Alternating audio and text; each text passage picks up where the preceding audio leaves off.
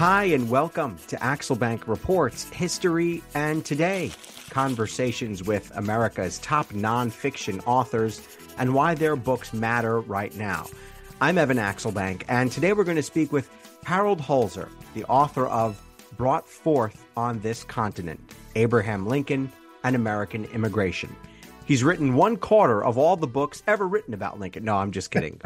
But according to my calculations, he's written or contributed mightily to over 50 books. I think it says 56 in the acknowledgments of this book. It's an unbelievable number.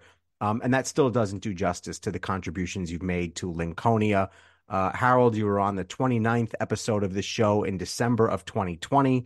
And here you are on the 147th episode. It's great to have you back. Thank you, Evan. It took you long enough to have me back. I had to write another book. Right, yeah, you're right. You got to keep writing books. I'll keep having you. Before we start our interview, I want to invite listeners to our Patreon to ask for your support in keeping the show going. Go to patreon.com/AxelbankHistory. We will donate part of your contributions to a charity that supports children's literacy. The story that is commonly told about when Abraham Lincoln first encountered a slave is that he was in his late teens and working in New Orleans, the first time he ever saw a slave.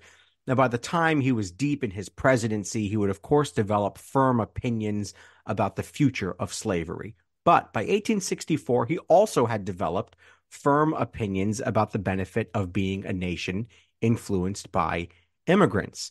They could replenish our nation, he said. First of all, though, Harold, when is he likely to have first encountered an immigrant? We know the story about when he first encountered a slave. When would he have first seen an immigrant? Let me just impose, because I'm going to be schoolmarmish, but I think in New Orleans as a teenager, he first encountered a slave auction. Ah, okay. He had seen enslaved people there, yeah. in Kentucky and also on the Indiana roads, because they could bring slaves through free states in those days. But interestingly, I should have left well enough alone. It was in the very same city and the very same trip. At least that's the first time he saw people who spoke foreign languages, because New Orleans was such a cosmopolitan city. He heard French spoken. He saw Haitian people. And I think he first became aware of, the American potential for being multi-ethnic on that same trip. And then I don't think it really hit him as a factor in his own life and in his political and government life until, the mid to late 1840s, when the Irish began moving into Springfield, Illinois, and Germans began moving into Illinois.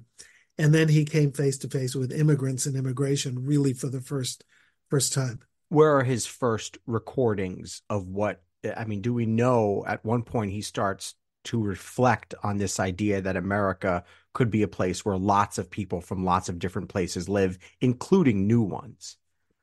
I think we have his first recorded important reflection in 1844. So he would have been 35 years old. He's a member of the Whig Party.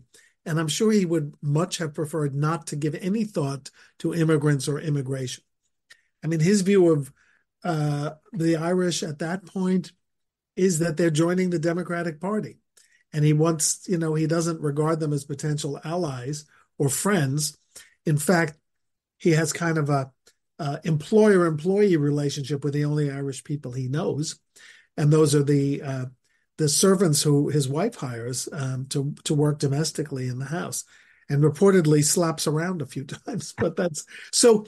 In 1844, there's a big anti-Irish Catholic riot in Philadelphia. In fact, there are two of them in the spring and the summer. And it's pretty ugly. Churches are burned. Holy books are destroyed. It's a battle over what prayer to read in the morning in schools. But it reflects built up resentment. So Americans, and we're going to get to all the different politics and the resentments that develop, but Americans, even ones who are interested in history, could certainly have the impression, based on the way history is told, that immigration really doesn't start bubbling up and impacting America until the late 1800s and early 1900s, when Ellis Island becomes a big part of the story. The impression might be that that after the founders and the slaves got here or were brought here, American demographics were sort of frozen, right, between the founding and then the late 1800s. That's at least an impression one could have. What is the reality of what immigration was like after the founding and then as Lincoln is growing up in the 1810s, 20s, and 30s? So there is some immigration. Both Washington and Jefferson, before they were burdened with the Irish, had encouraged Europeans to move to the United States because it was a vast country, even at 13 colonies, and needed farming and needed workers. And so they hoped that new citizens could arrive from overseas. Now, Adams became disenchanted with immigrants because they tended to support the Democratic Republicans. This is John Adams, not John Quincy. Adams, not the Federalists. So he signed the Alien and Sedition Act, which allowed the president to deport anyone who was contradicted the president, basically. And they changed the residency requirement for citizenship from 5 years to 14 years. Then Adams leaves.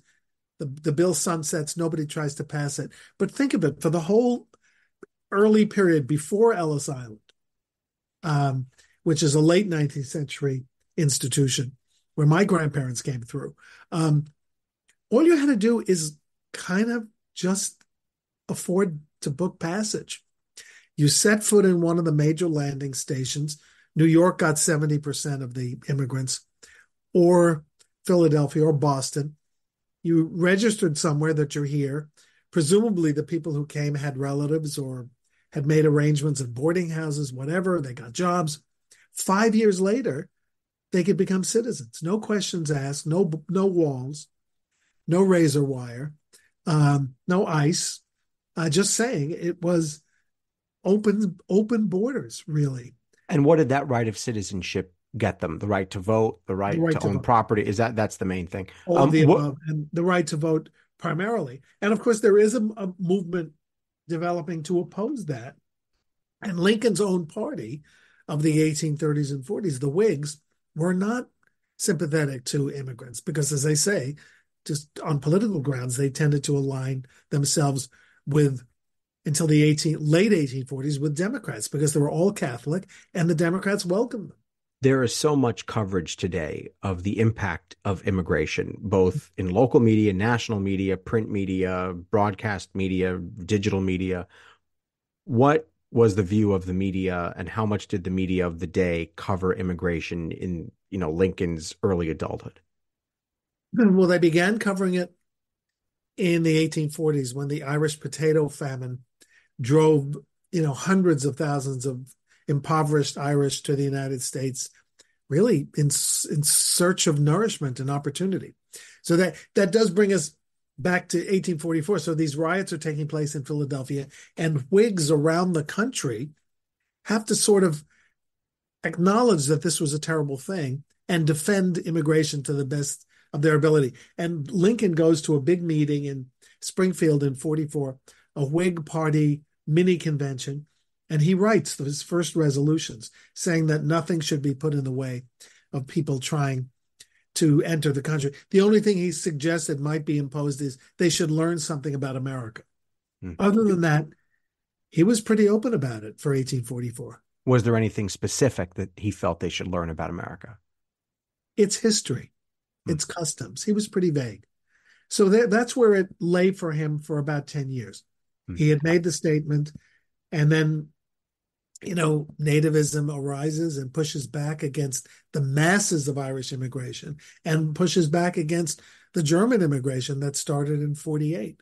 How does his professional life as an attorney, I believe he was a postmaster, he had kind of a number of odd jobs, right? He ran a general store in his early adulthood. How did his professional life bring him into touch with immigrants, out of touch with immigrants? And what was the relationship like as he gets to know these folks?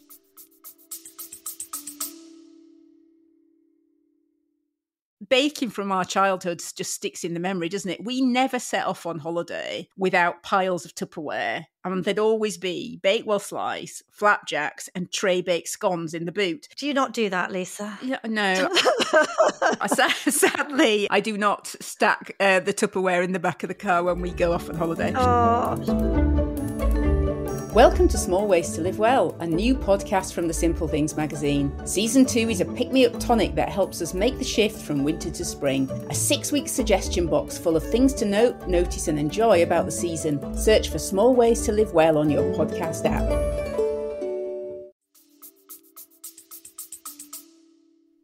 It's kind of remarkable, but in his early life, the storekeeper, postmaster, militiaman life, he really didn't know any immigrants.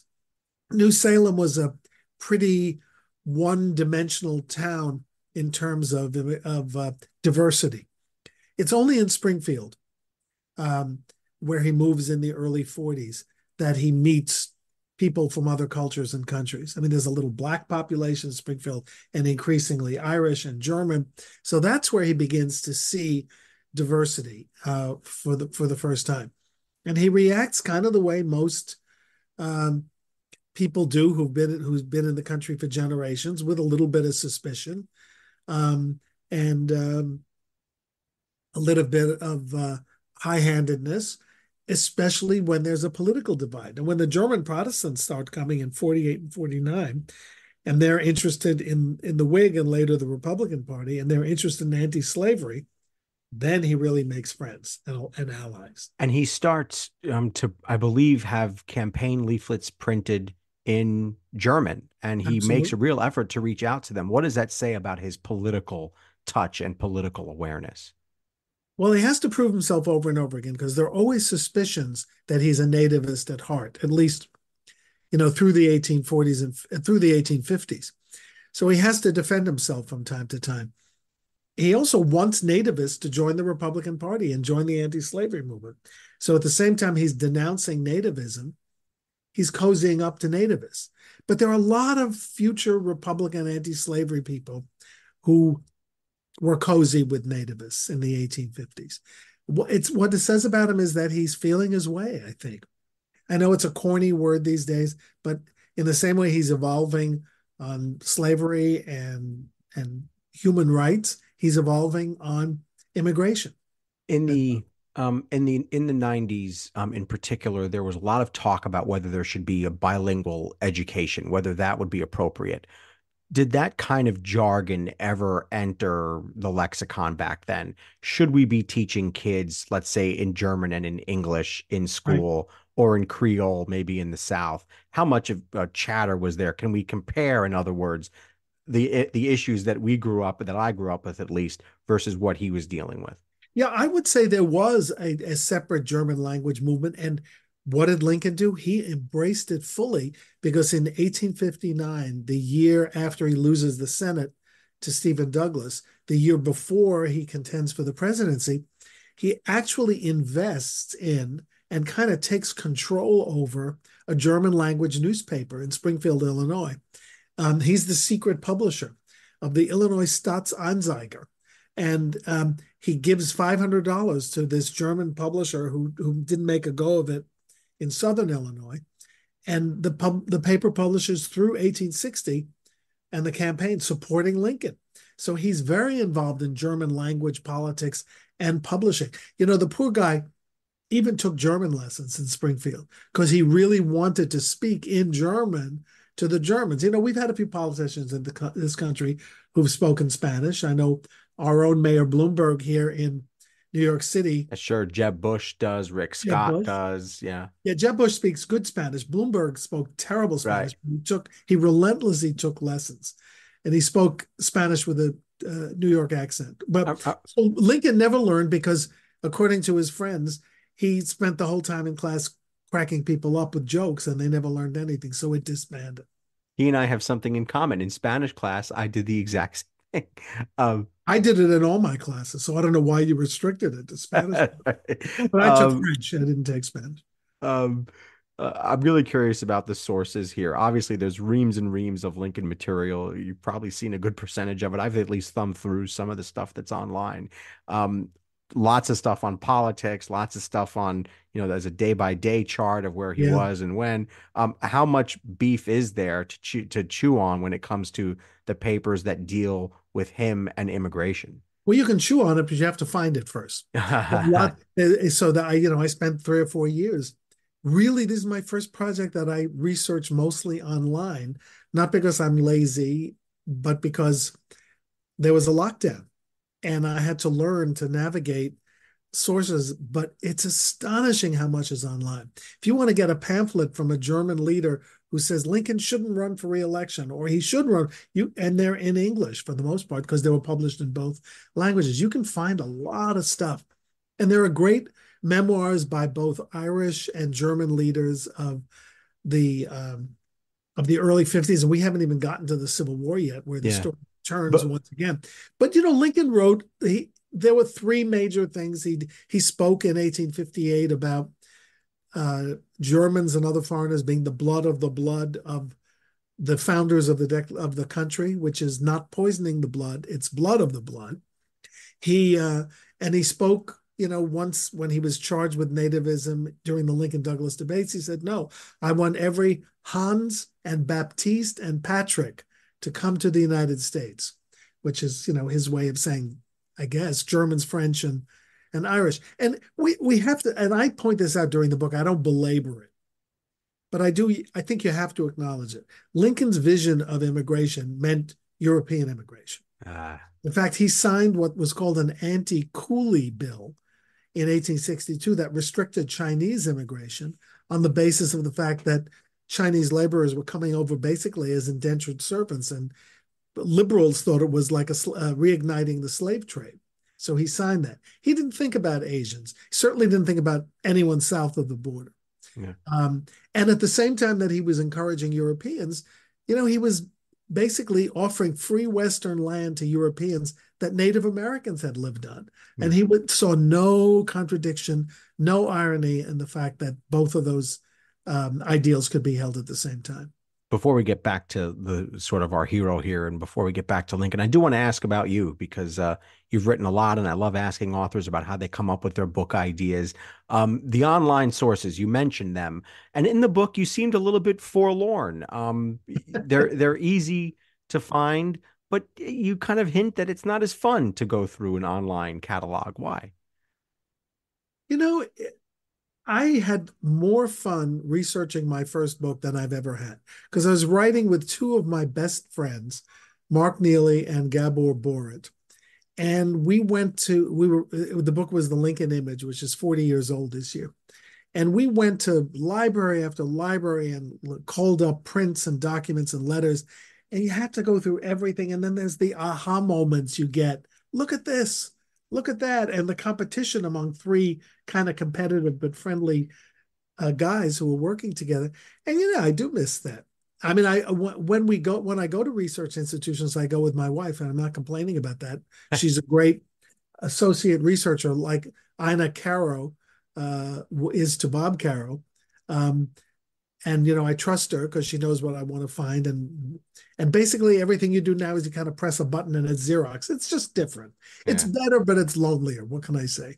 As I mentioned, you've written 56 books, and I'm not saying that to butter you up. It's just the fact of the matter. It's an unbelievable record you've left here. How did your path? And I've read, I can't say all of them. I've read a number of them, particularly the newer ones.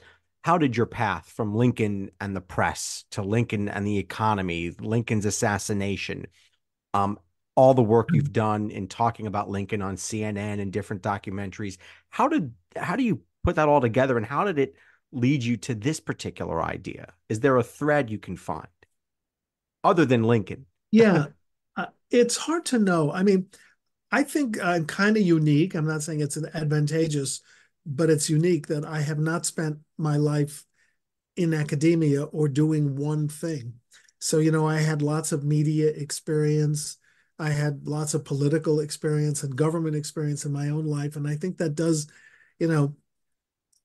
give me insights. I mean, I still hold the New York City record for losing the most elections in the shortest periods of time as a press secretary. No one can beat it because it includes 2 primaries, a general, and a special. That's 4 in 14 months. No one will ever top that record. Congratulations. Thank you. It's an asterisk on an asterisk. Oh, you can make it an asterisk. You can actually just delete it right out if you want.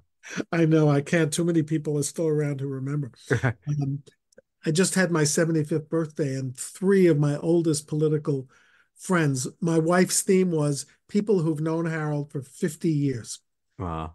And they're still kind of standing. So included a congressman, a former New York City controller, and a political friend who I've known since I was in my 20s. It was fun. So the thread is I get an idea. I don't know where they come Was there from. a document that you picked up and you said, this would be good? Was there? I have to say, in 2016, I signed a new contract with a new publisher. I'd been with Simon & Schuster for about 10 years. The editor was kind of slowing down, the wonderful late Alice Mayhew. I'd done 3 books with her. And 2016 was upon us. And what are the 2 issues that were being discussed intensely? Fake news and immigration. And I really wanted to do immigration first because I thought it was really important. But the battle over the news and reporters being bounced out of events and the dichotomy between, let's say, what Fox was reporting and MSNBC was reporting, I just got into that first. I always you did presidents and you did Lincoln and the press, and then you did presidents and the press. The press, versus the press, yeah. And then I came back to immigration. Hey, look, I'm the grandchild of 4 immigrants. I dedicate this book to my 4 grandparents, although I only knew one. But she had a big impact on my life because she really wanted to be American. She could never really totally be American because she had a very thick Romanian Yiddish accent. I don't know what it was. I can still hear it. She's been gone for 60 years. I can still hear the voice. But she really didn't want to. The only thing she liked to read about, well, she didn't read. I didn't know that at the time. She liked to hear about was the British royal family. She loved royal families because there had been a queen of Romania. And she wanted to know about, there was no news about the Queen of Romania. So she satisfied herself with Queen Mary. She was a big fan of Queen Mary. So that's what I remember. But she wanted to be American. She wanted to go to establish herself here, even though she kept her religious identity. She wanted to be American. Would Lincoln have appreciated her story? I think so. I mean, you have to take a leap because mostly he considered women to be appendages of men. But, my grandmother came as an 11-year-old and was put to work in a factory by her half-sister. So she did have her own story. And yeah, I think he appreciated those stories. He appreciated that people believed that they could find opportunity only in the United States, just as he also believed, and this is out of fashion now, that America, while it was importing people, could export democracy. He really believed in what we now dismissively refer to as nation building. He believed the Bush doctrine, right? He did. And look, who was actually the last president who cared about immigration, just saying. Right. But yes, he did. He believed that democracy should be exported, that tyrants and royalty should be overthrown and democracy put in its place. And he believed that American ideas would do that. He said it time and time again. How much, one more about you, and then we'll get back to Lincoln. How much did the current debate about immigration make you either take on this topic, and did you have to make yourself brave to take on this topic, or did you say, I really don't know if I want to do this, and did someone else have to convince you? No, I wanted to do it. I did not know the topic would be this heated. I mean, thank you, Chuck Schumer and the speaker for screwing up a compromise bill that they worked on for 6 months so everybody could be mad at everybody else, and there can still be an unchecked border and a what is referred to as a crisis. I'm not going to sure I buy it, but anyway, my point is I just want to remind people about how open and accessible America once was, and how we welcome people because, we said one of the things that keeps prices down is to have people working at things that nobody else wants to work at. I don't say that in the book. I'm saying it to you. Yeah. And we gave people work permits. We gave people the ability to contribute to their families and the economy so they wouldn't be a burden to the taxpayer and they wouldn't be a danger to people. And I don't know, I know it's not the same America as it was in 1850. I know we have less available land, but I do think it's a service to the current discussion to remind people about how, the debate was against religious differences as opposed to racial differences today. And it should concern us that we're still that the people who oppose immigration are still making giving bad reasons for their antipathy. One of the historians' warnings that we get on this show is to not do too much drawing of conclusions between what the founders would say about our current topics. Sure. Do you counsel that on Lincoln, or do you think there's a lot that can be meshed together? I listen, you're the one who's drawing me out on making these. Sorry. No, it's the news reporter in me. I promise that in the book, I just let the story unravel. If people want to draw conclusions. And when I do, there is a wonderful quote. It's actually not Lincoln's best writing, and we don't have the text. I think he said it semi-extemporaneously, and the newspapers picked it up either from a manuscript or from stenographers. But he said he had offended a German group. They invited him to a July 4th picnic. PIC-NIC. I love the way they spell things. And he blew them off, right? Then he realized maybe it was a mistake because he read that it was a gigantic political opportunity. It was swarming with voters, and politicians from Chicago were in there, glad handing. So he gets to give a speech in Chicago right after Independence Day. And he gets up to make the speech, and he looks out in the crowd, and he sees the guy who was the host of the picnic, because he was a gigantic guy named Anton Hessing, the leader of the Chicago Germans. And Lincoln looked at him and said, this is, Independence Day, all honor to the founding fathers. But I'm looking at this group that has come more recently, and the Declaration of Independence says that you're the blood of the founders. You can't help. The reader will not be able to, if they remember things that have been said in this current political campaign.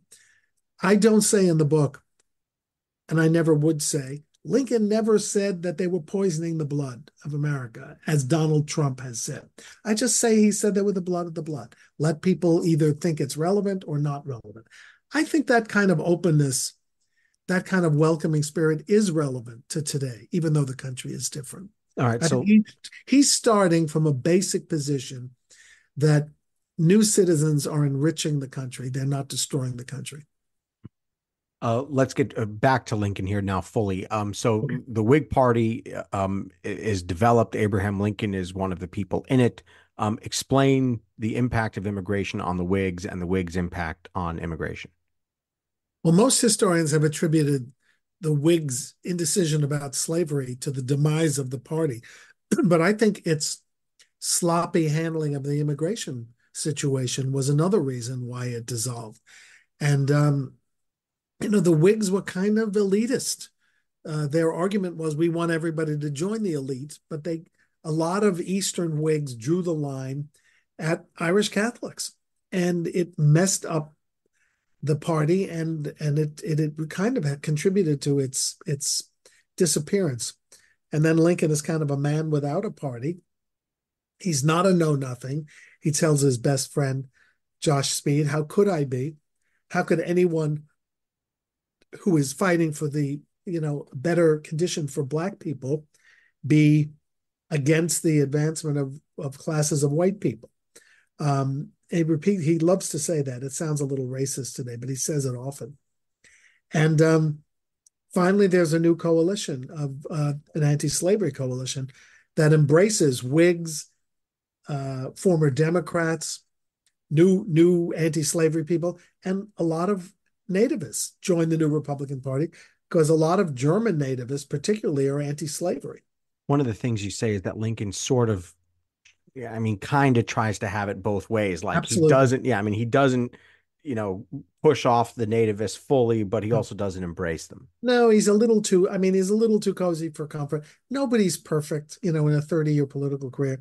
But, he allows a group of nativists to come and interview him when he's running for the Senate the first time in 54 and 5. And they talk to him, and he says things like, I don't even know what Native Americans are. I know that my grandfather was killed by a Native American. And here he's like purposely conflating the term so it could mean American Indian. And he tells a lot of people there is no such thing as know-nothings. It doesn't exist anymore. But then he's accused of going to one of their meetings, and he gets really upset, and he has people deny it. And I don't believe he ever went to one of their social gatherings. But, he faces Democrats who say Lincoln is against foreigners voting, because he really did believe, and here he has something in common with modern politicians. He lives in constant fear of voter fraud. And he thinks that Irish voters are voting illegally. And what makes it even worse, they're voting against him illegally. Right. And I think he over imagines this. He once saw 3 Irish people at a railroad station. He immediately wrote a letter saying, this has to be stopped. What are they coming in for? They're coming in just to vote against me.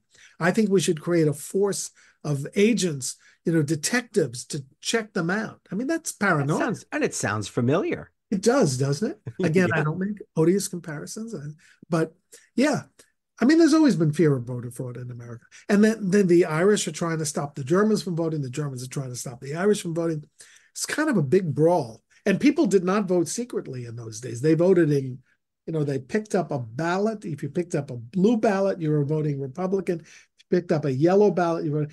It's different everywhere, but that's the color thing. And then you walked in your party line. You walked in the Republican line or the Democratic line, and you put the ballot in a giant fishbowl.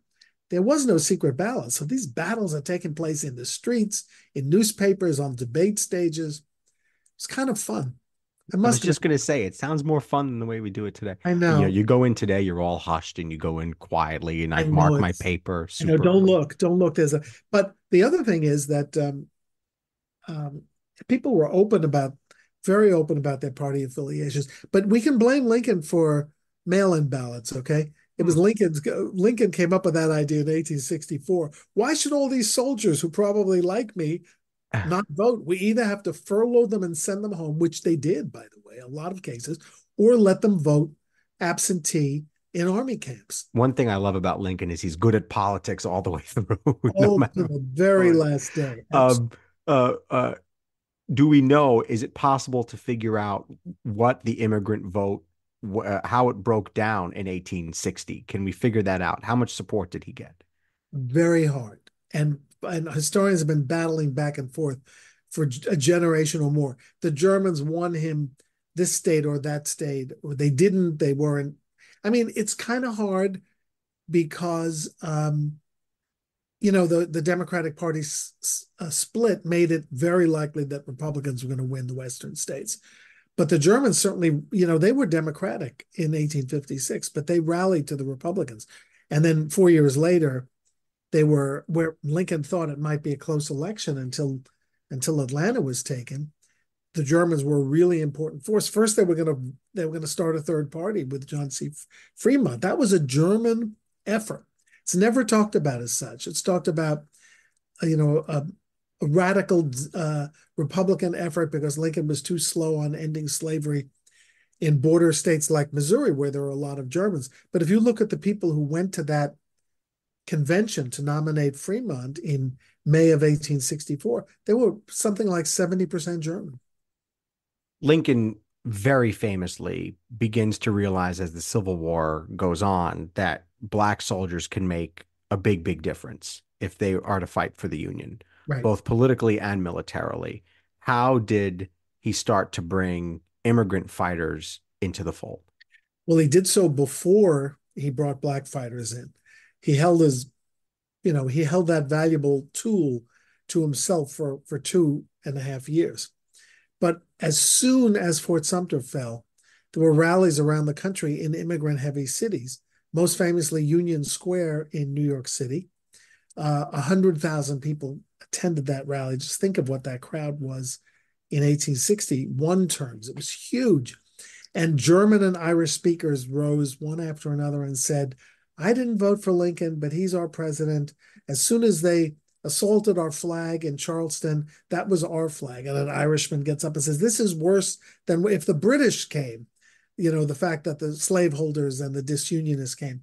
And Lincoln makes a huge effort to get so-called ethnic colonels and generals to raise regiments. Franz Sigel, the German in the West, He lets his ambassador designate to Spain, Carl Schurz, start a regiment. He fails, but he and then later he comes back from Spain and joins the war effort. And I found a memorandum. I mean, other people have seen it. There's a memorandum where Lincoln writes 3 names on a piece of paper: Michael Corcoran, Thomas Francis Meagher, and James Shields. And apparently that's the list of top Irish recruiting agents and officers. And Archbishop John Hughes, the highest ranking prelate in the Catholic Church in this country, apparently said, "That's the list, Mr. President." And he got every one of them to serve. And it was a big lift for him to reach out to Shields, because Shields was an old political enemy from Illinois who had once challenged him to a duel, because Lincoln and Mary had written some anti-Irish, satires against him. And yet and by the way, all of those generals were not successful. I can't think of a single ethnic general who was a huge success in the war. But they served a very big purpose. 200,000 Germans enlisted. Yeah, I was going to ask how many, yeah. And about 140,000 Irish. And that's not counting Swedes, Brits, Hungarians, Italians. We had a Garibaldi Guard in New York that was multi-ethnic. And why did they serve?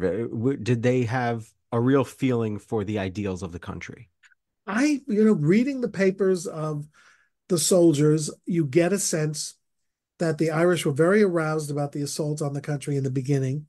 And later, some of them wanted a secure job, and the armed services paid more than menial factory jobs. They became disenchanted later over the fear of Black migration to the north for further competition. Germans were anti-slavery. They couldn't wait to serve. And it is a remarkable thing to think about, that it was a multi-ethnic army. 23% of the Union Army was foreign born, and another 20% was first generation born. Wow. In the United States. That's half of the army. Some magazine editor I know, a wonderful guy named Dana Schoaf, called it Lincoln's Foreign Legion. So what I'm going to do is give him credit on your podcast, and then I'm going to steal it from here on in, because there you go. There you go. In 1864, Abraham Lincoln gives a really remarkable, he gives several remarkable speeches in 1864, but there's one that you focus on, which is the annual message that he gives to Congress in December, on December 6th. Of course, he doesn't give it the way they give it today. Right. It was written, but he said, and I'm going to quote it and then you can reflect on it. He said, "I regard our emigrants as one of the principal replenishing streams appointed by Providence to repair the ravages of internal war and its wastes of national strength and health." How much of a firm statement is that, and what does that tell you about the evolution that he went on from his time of not taking a position on it, at least too loudly, to this joint, to a message to Congress? Well, he had, in the previous annual message, he had gone further, I should say. I always mix those two. It's a Marx Brothers joke. Is anything further, right? Right. I'm speaking to you from 4 blocks from where Groucho Marx was born. Just saying. He was born on 78th Street in Manhattan. I'm on 74th Street. I used to live a block from where Groucho was born, which should be marked by a plaque. In the previous annual message, Lincoln had proposed the most radical pro-immigration idea in the history of the United States. He proposed, and he said in the 63 message, we need people for the army, we need people for factories, for farms, and mines. He said the government should pay for the ocean passages of immigrants. And the reaction was, people were alarmed. They were horrified, mostly. That's a bridge too far. It'll bring us the refuse of the dregs of Europe.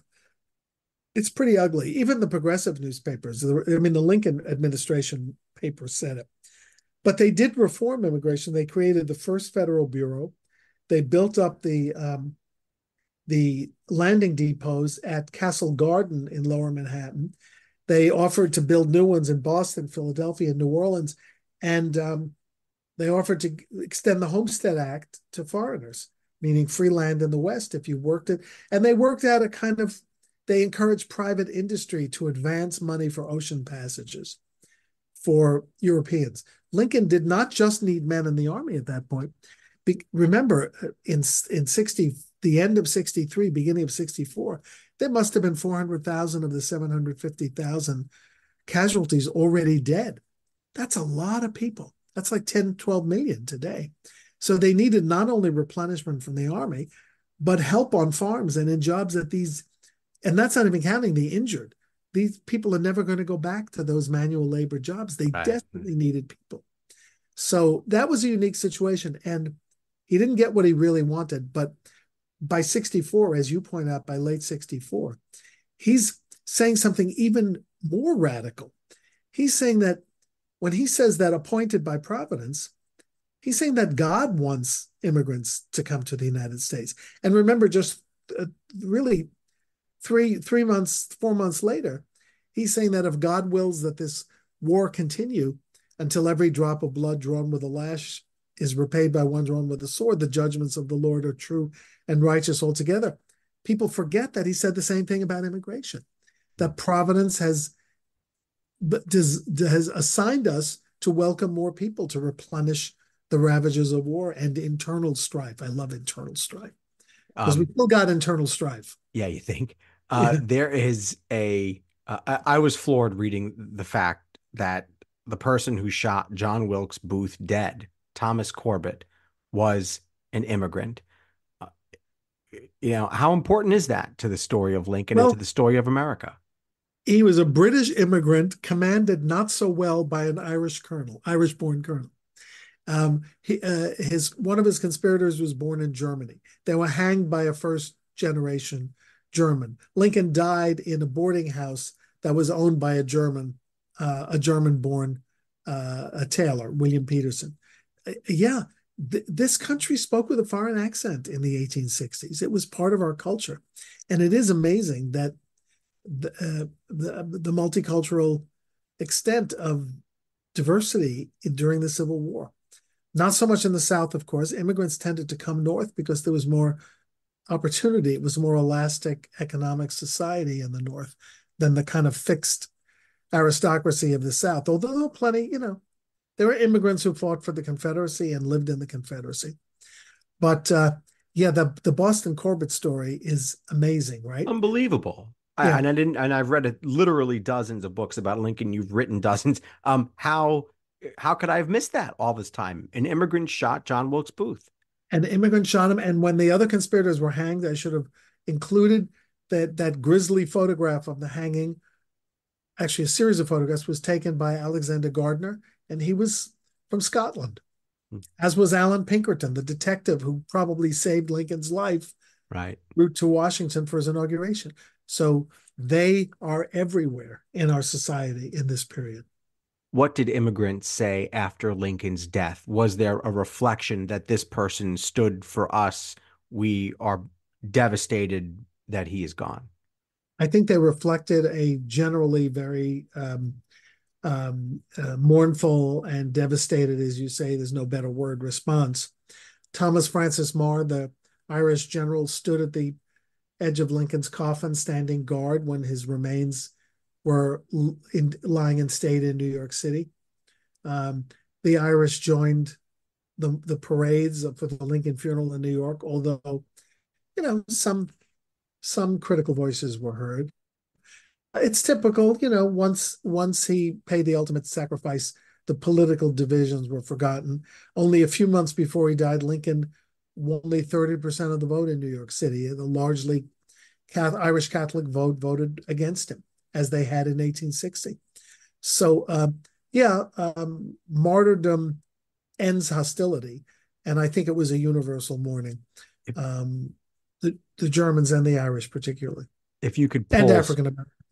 If you could pull something out of Lincoln's, the writings that he left on immigration, something out of his political behavior, and apply it to the way people treat and discuss immigrants today in our political system and in our everyday life, what would it be? I think it would be, and this is particularly useful because it's the one quote we haven't dealt with in our talk. It was probably be the time that Lincoln was speaking to a crowd in Cincinnati, very German city, on the way to his inaugural. And they had come to rally and pledge their allegiance to him. And he said, I promise that I will never place anything in the way of people coming to America to enjoy the liberty that you enjoy and I enjoy. And I think he kind of lived up to that promise, both in the platforms that he endorsed in 1860 and 64 that called for open immigration, and in the reforms that he introduced in 1863 and that were passed in 64, and then right after he died in 65.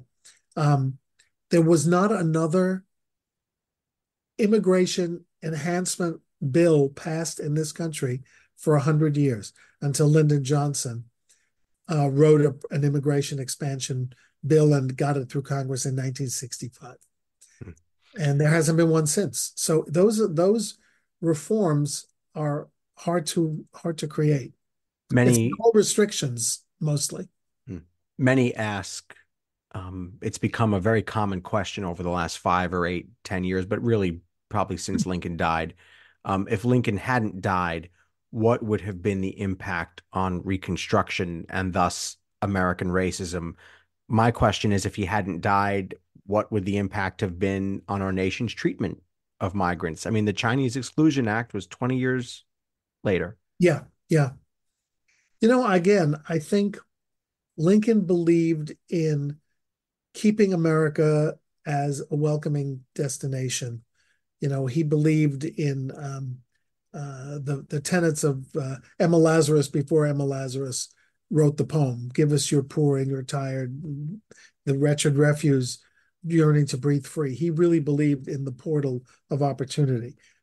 So I think he would, it's all speculation, it's all counterfactual, but he probably would have continued on that path because what he wanted to do was build industry, build agriculture, and the post-war generation that was coming out of the military was pretty hobbled, literally hobbled. There were amputees, there were people who had typhoid that they couldn't get rid of, lung disease, and it took a generation for the American worker to be productive enough to push us into the Gilded Age. I'm going to ask a naughty question, especially to a guy who's written 56 books. Do you have any idea if there will be another one or what you would do next after this? It's very interesting. Not only did I have a milestone birthday recently, but during this project, my editor at Dutton left, and my agent retired and was replaced by someone who was let go. So I now have no publisher, no editor, and no agent. So I think I'm going to let myself feel liberated for a couple of weeks, a couple of weeks. And then I'll have a project in mind, and I'll, see if there's a market out there for an idea. I'd still like to write the definitive book about how Lincoln, not conspired, what's the word, worked with the picture industry and artists and sculptors in particular to advance his political success and ensure his place in history. I think that I've written about it around the periphery, mainly about Prince when I started writing about Lincoln in books 40 years ago. But he was really, for a guy who was so humble about his own appearance, he spent a lot of time posing, for painters and sculptors in Springfield, in the White House, for statues, for portraits, for history paintings. This guy knew, we have President Trump spent all of his time tweeting, and we thought that was kind of a waste of time. But you know what? It was really, I credit Trump in my last book as one of the 4 or 5 best communicator presidents we've ever had, because he mastered an entirely new communications medium and kind of dominated it for a long time. And I think that was true of Lincoln. He saw the possibility of the picture industry in extending sympathy and the blessings of a good reputation. So that, you see, now you've got me, I'm writing a proposal, but that's the one thing I think I have left, unless something else strikes me. Did I ever tell you why I wrote the Cooper Union book? No, Lincoln which Cooper by the Union? way was one of the first books I read about Lincoln. Oh, great. So I'm sitting in Gettysburg with my former editor, Alice Mayhew. And we're there because we're honoring both David Donald and Doris Goodwin, both of whom worked for Alice Mayhew. And I'm sitting next to her at the dinner. And she turns to me, this is like 2001. She says to me, yeah, it is 2001, I think. It's actually the right after Bush v. Gore. It's kind of a funny time. She turns to me and she says, I'm so proud of the Lincoln books. I'm putting out these books about Lincoln speeches. I did Gary Wills, Lincoln at Gettysburg. I did Ron White, Lincoln's greatest speech. And now I just signed Allen Guelzo to write Lincoln's Emancipation Proclamation. And in a flash in my head, I thought, what am I going to say? This happens in a flash of a second. Yeah. I can either say, you ignorant woman, the Emancipation Proclamation wasn't a speech, or I can say, I have an idea too. And fortunately for me, I said, Alice, what about Lincoln at Cooper Union? She said, what do you mean? I said, it's the speech that made Lincoln president. She said, send me a proposal. So you never know when it's going to strike, is what I'm saying. I need somebody to say something that upsets me, and then I'll have an idea. Well, I'll tell you a quick story. And I guess it's about the same time. Well, yeah, it would have been 2003. My dad, I grew up in New York and lived there, and of course, love New York. My dad and I went down to Cooper Union to read out loud the book written, I forget the Manchester book on Kennedy's last day. And we went and read that aloud from what I remember, at least, was the podium that Lincoln stood from at Cooper Union. And that was a really cool way to experience history and know that I was touching the same podium and it is reading out amazing loud that from the it's same lectern. It's just sitting there, and it's used by speakers today, and the room is the same room. I mean, it's aligned and designed differently, faces a different direction. But yeah, I was proud to do that. I went to Cooper Union as a very young man with my cousin who was a student at Cooper Union at the time. He's now 91, 92 years old, and he took me when I was a kid to Cooper Union. Harold Holzer, the author of Brought Forth on This Continent, Abraham Lincoln and American Immigration. Thank you so much for being here. Evan, thanks. I hope it's not another 4 years. You got it. Check out but you got to write another book. Well, maybe I'll do another one of your previous books. We can do Cooper Union if you want. Check out the book. Check out his website, haroldholzer.com. He's on the website formerly known as Twitter at Harold Holzer. I want to invite listeners to our Patreon page to ask for your support in keeping the show going. Go to patreon.com/AxelBankHistory. We will donate part of your contributions to a charity for children's literacy. And thank you for listening to Axel Bank Reports, History and Today, conversations with America's top nonfiction authors and why their books matter right now. Check us out on Facebook, Twitter, and Instagram at Axel Bank History. We update those with clips from the show, guest announcements, and book recommendations. See you next time. Thanks.